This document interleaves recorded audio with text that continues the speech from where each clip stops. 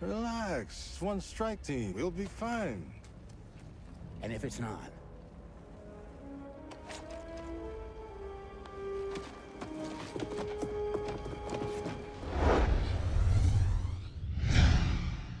Hello ladies and gentlemen, my name is Pixel Twitch and welcome to the Sapphire Tech YouTube channel.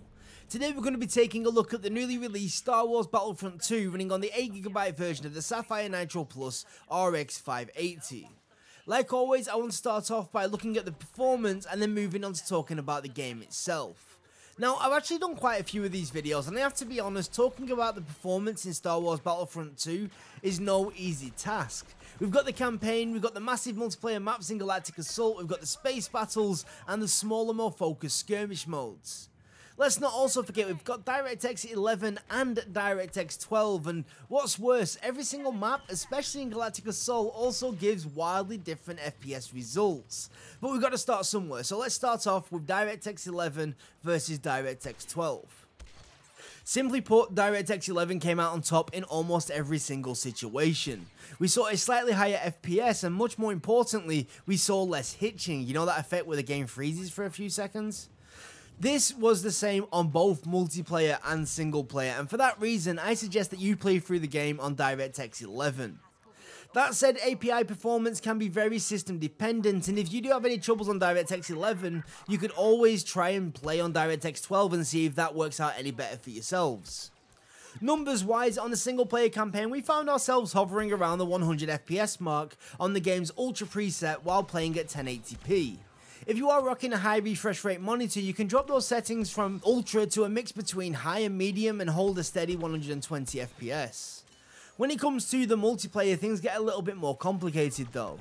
I can confidently say that after a few performance tests and my own experience, you should be able to hold a fairly stable 60 FPS minimum while playing on the ultra settings, with an average of around 80 FPS and even going as high as 100 and 110 FPS in some areas. Again, like in single player, dropping these settings down just a little bit should allow you to actually hit that high refresh rate target of 120 frames per second. Once again, the SAPPHIRE NITRO RX 580 is holding really strong when it comes to the performance versus the visuals, and I have to say, I for one am very impressed.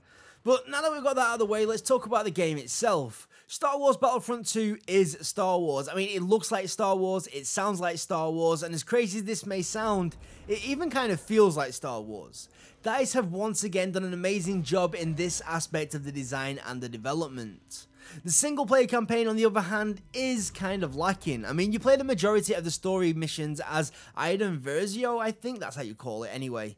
And in the beginning, things get off to a very good start. You actually get a nice little bit of character development and you start to feel all excited because it feels like you're going to experience a great addition to the Star Wars universe. However, this feeling does not last. As the campaign progresses, you find yourself playing sections as some of the original cast members, and they just feel a little bit ham-fisted. Nothing but fan service when fan service was really not needed. These sections really drag down my experience, and to be honest, they're not even the biggest problems that the campaign suffers from. The story honestly feels rushed. It quickly becomes rather disjointed, and there's not even a real ending in there, just basically a tease telling you to get ready for the DLC. The gameplay, however, while feeling fairly generic, does do a decent job of mixing things up, and mechanically it has to be said the game is pretty solid. Personally, I would not buy Star Wars Battlefront 2 for the campaign, but if you've got it already, I'd say that the campaign is definitely worth a playthrough. And I really do hope that we get to see more of Iden in future, because her parts were absolutely awesome, to be honest. Until then, you stay out of sight. That new paint job will give you away.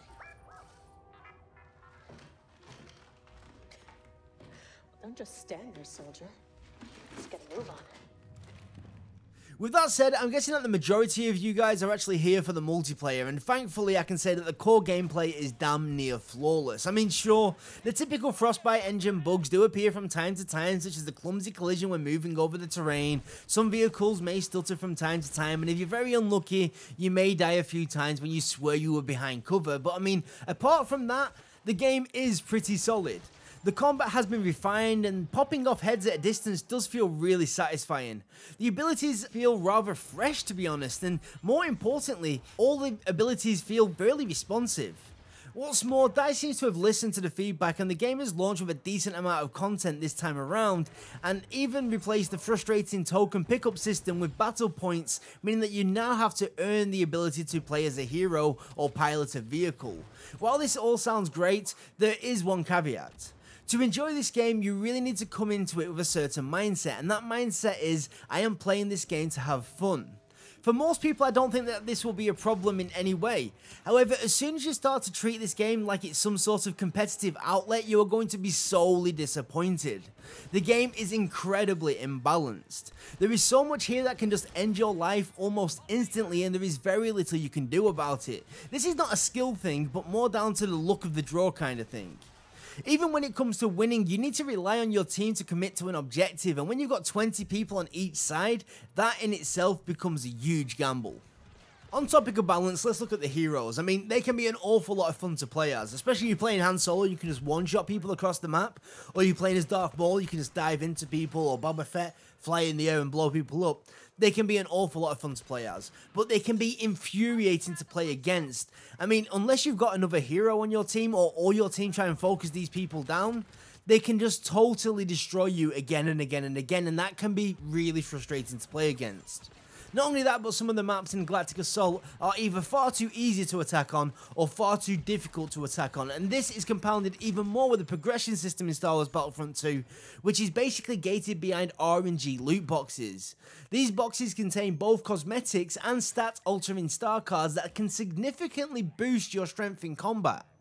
Thankfully, EA has recently removed the ability to buy additional loot boxes with real money because the game was, well, basically pay to win.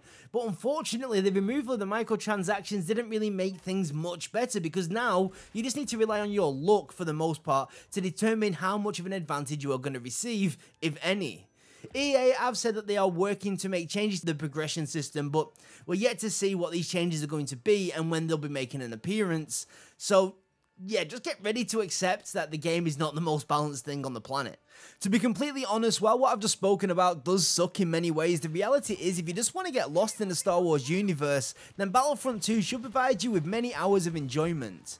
I already know that I myself am going to be putting a lot more time into this game, and I don't believe that these flaws are going to affect my experience all that much, because I fully understand what I am getting myself into.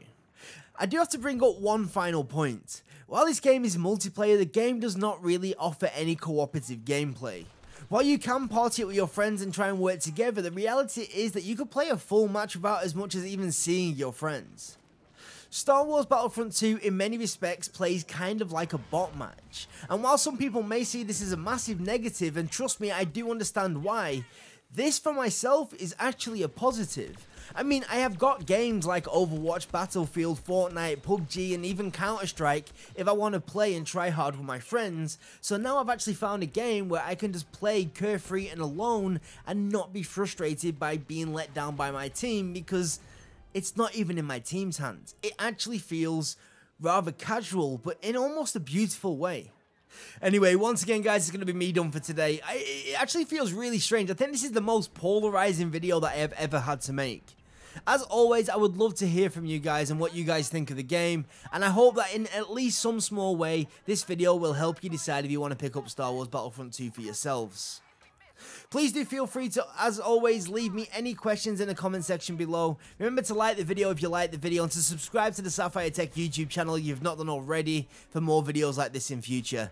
Once again guys, I have been Pixel. Thanks once again for watching, and until next time, I will catch you later. Bye bye.